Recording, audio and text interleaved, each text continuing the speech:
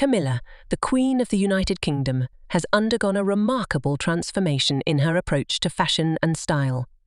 In an astonishing journey that spanned just over a year, she evolved from someone who preferred jeans and country attire to a queen who elegantly dons formal outfits.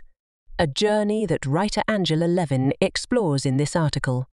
Camilla's indifference to formal clothing and fashion trends was evident for many years. She showed no signs of being swayed by the latest fashion fads, often favoring the comfort of jeans or traditional country clothing. Yet, her formal appearances have taken a dramatic turn recently, most notably during the state visit to France, where she was recognized for her regal elegance.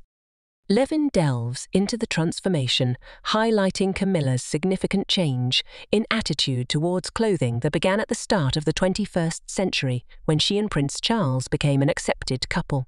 It was a time of scrutiny, and Camilla cautiously embraced the challenge of maintaining a vast and expensive wardrobe suitable for public and ceremonial events. During this transition, Camilla turned to renowned couture designer Bruce Oldfield for guidance. She initially shied away from the colour pink, fearing Charles would disapprove.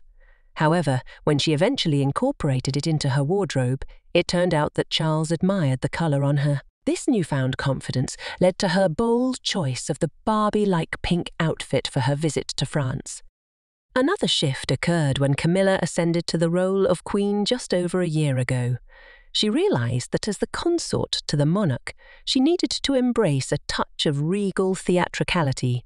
No longer content with playing it safe, Camilla ventured into more striking and colourful outfits.